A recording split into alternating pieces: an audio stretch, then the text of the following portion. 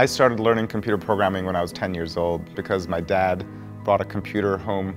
It was a Commodore 64, and he gave it to me and my twin brother, and he told us, this doesn't have any games on it, so you need to learn to write your own games, figure out how to program the computer yourselves. I would not have tried learning computer programming or computer science if it hadn't been for the computer that my dad gave me, because my school didn't teach it. And thanks to what I learned on my own, it opened up a world of opportunity for me. And this is an opportunity that isn't something that just a few people should be able to have.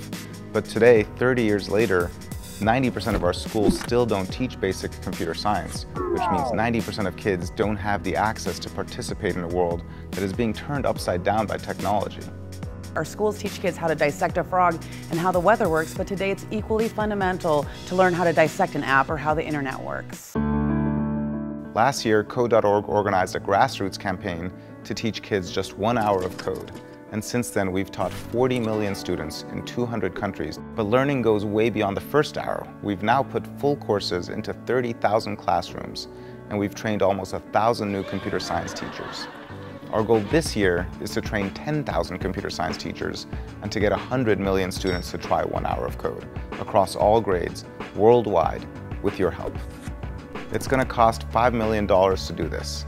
Now, we've built fantastic courses that students and teachers love, but we need support to bring these courses to classrooms and to train teachers to integrate them into the curriculum, to provide in-person training for teachers, and to get computer science added to the course schedule. Oh my gosh!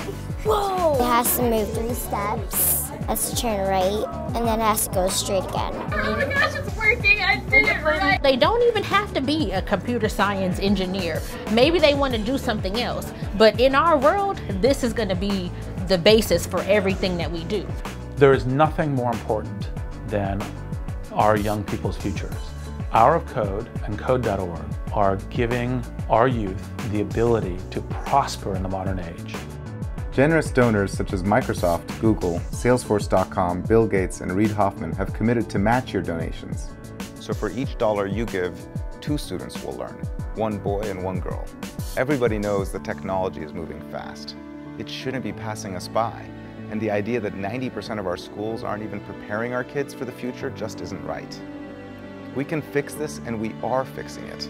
But a sea change in education takes a critical mass of people who care. Please join this movement, contribute today, and share this video with a friend.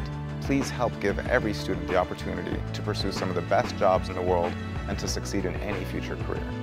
Thank you so much for your help.